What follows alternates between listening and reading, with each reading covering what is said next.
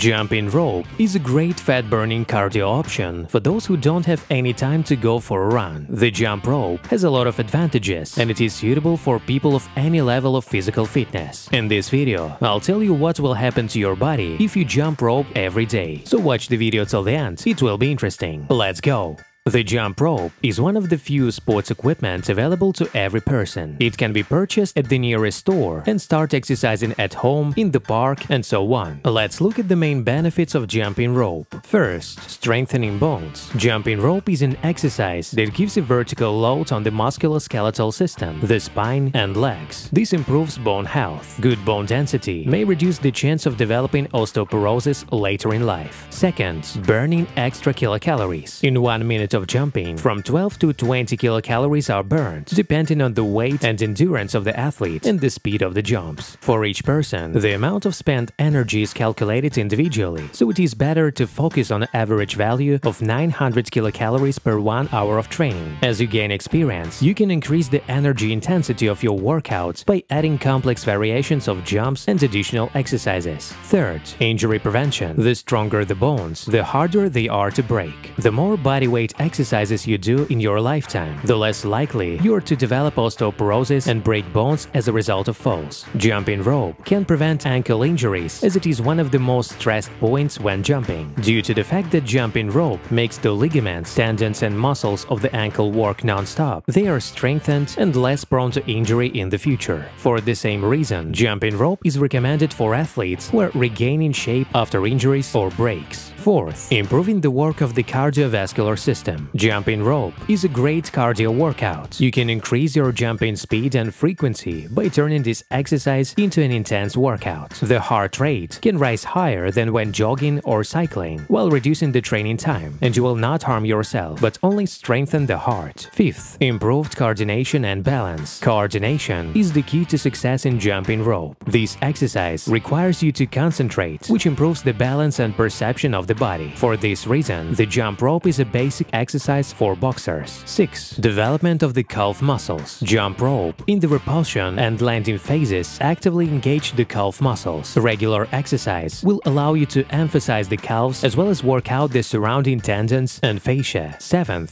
Variation in workouts. If you have mastered the standard jump rope, you can try more complex variations. You can also buy a heavier jump rope. It will require more intense work and increase calorie consumption. Moreover, jumping with a heavy rope improves endurance. 8th. Availability. A jump rope is one of the simplest and most inexpensive sports equipment. In addition, it takes up little space, and you can always take it with you on a business trip or vacation. You don't need a gym or a treadmill to jump, just find a little space.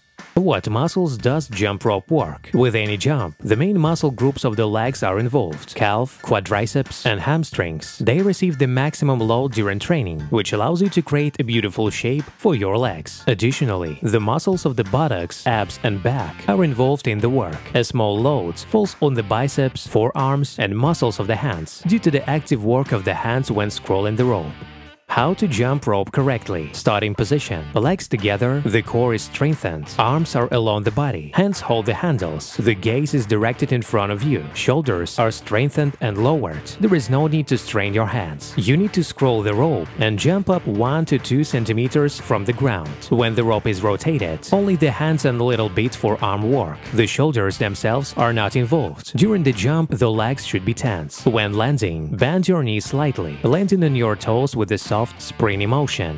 By the way, friends, be sure to watch other videos on this channel. Links are on the screen right now. See you soon.